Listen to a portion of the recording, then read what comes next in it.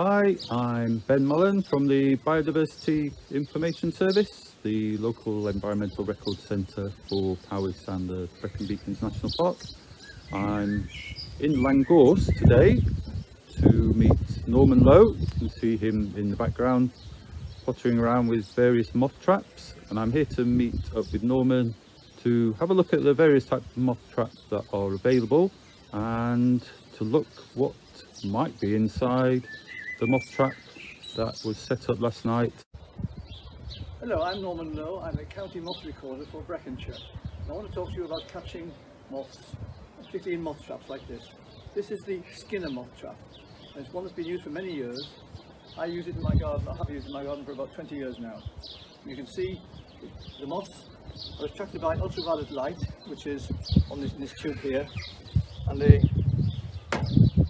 very often bounce against these perspex glass sheets and down into the trap.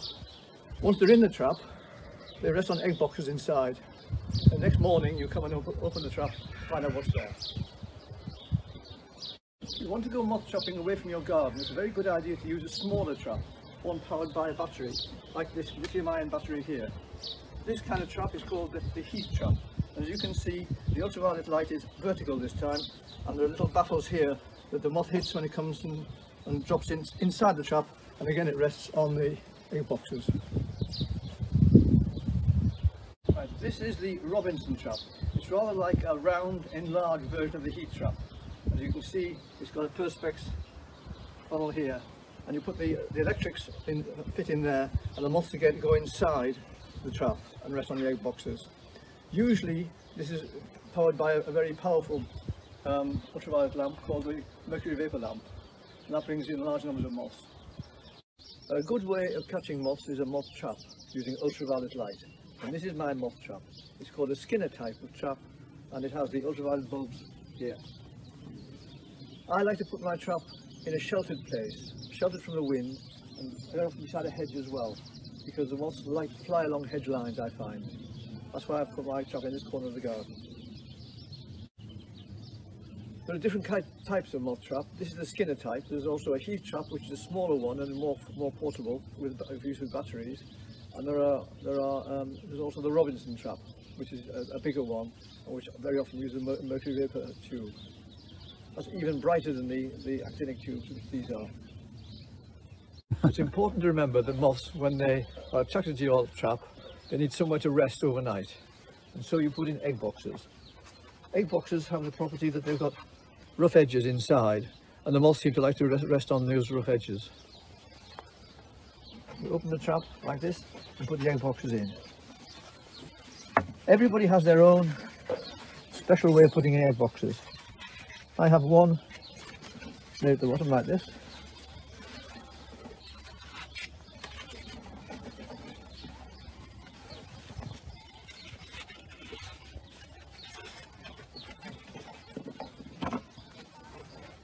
Then a second layer. Then I put a second layer here.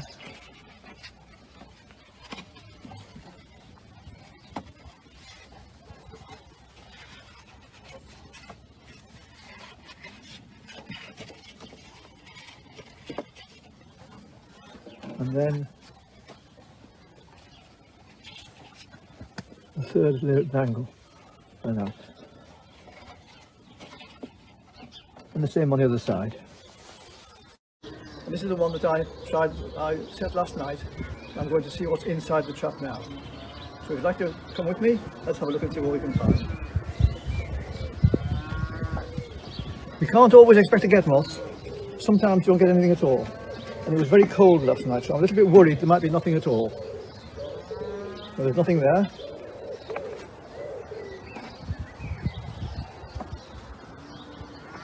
And on this one there's nothing.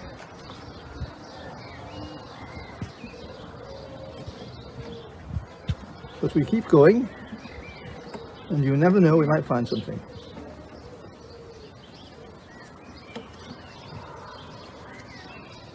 Nothing on there.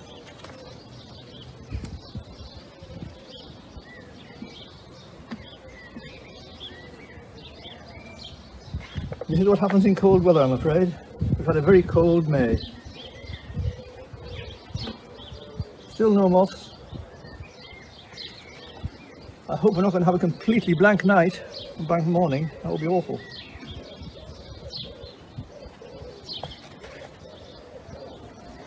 So it looks like on this side not a single moth.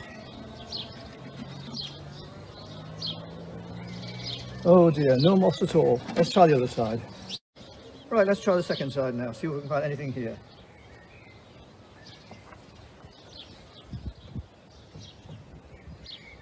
There's a mosquito of some kind.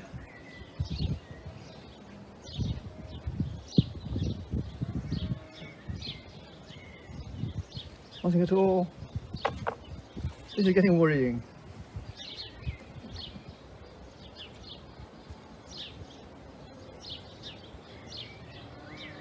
No.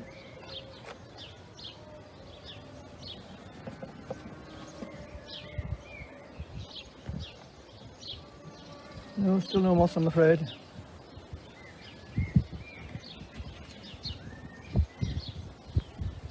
It's not always easy looking for wildlife, is it?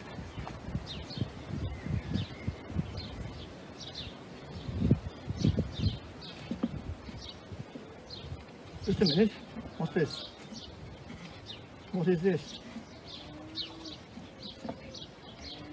We have a moth. We have a poplar hawk moth. That makes it all worthwhile somehow, doesn't it?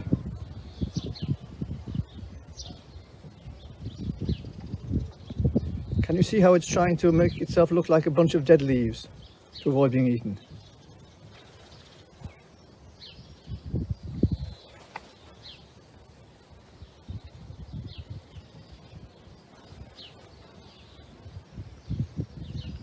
It's got very yellow, creamy looking antennae. It does. Is that one of the bigger moths? I think it's certainly one of the biggest moths you're likely to see, yes. All the hawk moths are generally quite large. The last egg box, is there going to be anything else? No, I'm afraid not. One moth, I'm afraid. There we are. It was a nice one, wasn't it? Not a very good catch last night, but still a rather nice moth did turn up. The poplar hawk moth. Poplar hawk moth. And I guess that's called poplar hawk moth because it breeds on poplar trees. The caterpillar feeds on the leaves of poplar trees and also sallow and willow. So it'll lay its eggs on the willow, poplar, and then the caterpillars then eat that tree. That's right. Shall we let it go? Yeah. I like to put my moths from the trap into a hedge where they can't be eaten by birds.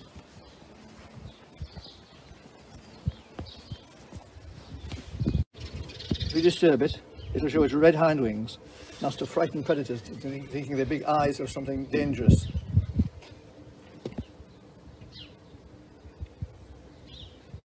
Right.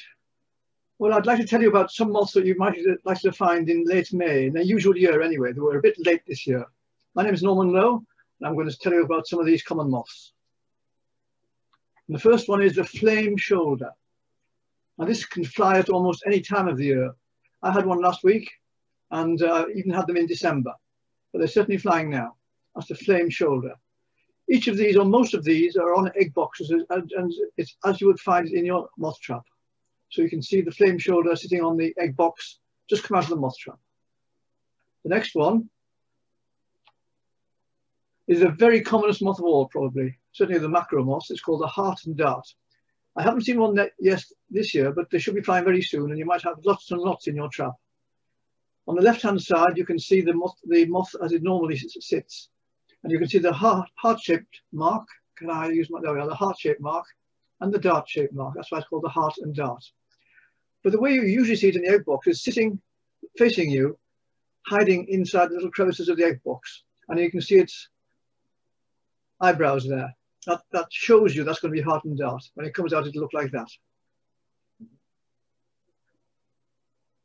The brimstone moth is another moth that flies at most times of the year.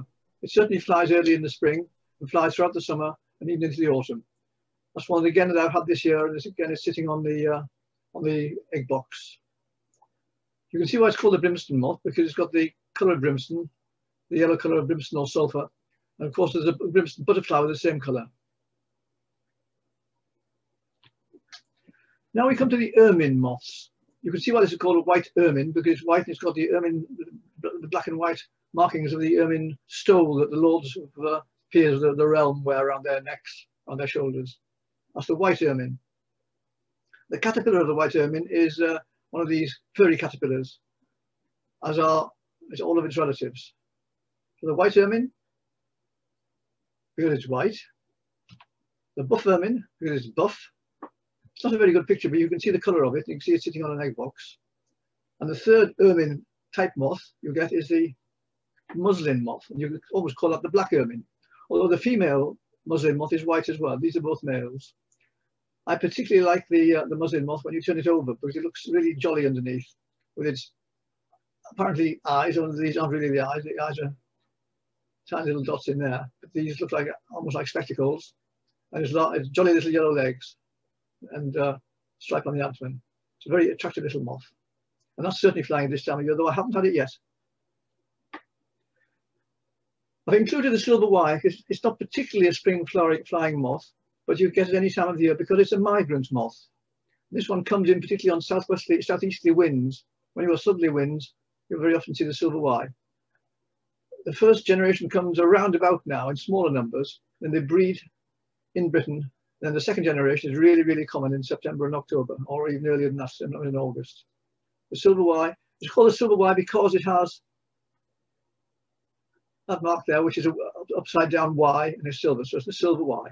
There's also a golden Y, a plain golden Y, and a beautiful golden Y.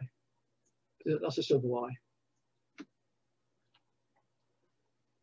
Another jolly moth, I think, is the pale tussock. This one's particularly hairy somehow, and particularly when you look at it head on, it's very, very furry. Again, this should be flying this time of year, but I still haven't had one yet in my trap. But it's very much a May flying moth. Then we come to the, the hawk moths. And these, I think, are flagship species to me. These are the ones that people see and they get them interested in moths. The poplar hawk. And that's the one moth I did have in my garden trap this morning. Only one moth overnight, and it was a poplar hawk. And the other hawk moth, which you saw briefly before, is the elephant hawk moth. That's another flagship species. People see this and think it's such a wonderful moth, which it is. And they phone me up and start getting interested in moths. Not only the moth itself, but the caterpillar is also a flagship species because it looks a bit like a snake. And people see it in their gardens and ring me up and say, what have I got here? So I like the elephant hawk for that reason. So those are some of the moths that you might see in May at this time of year, and probably more commonly in June this year because it was so late.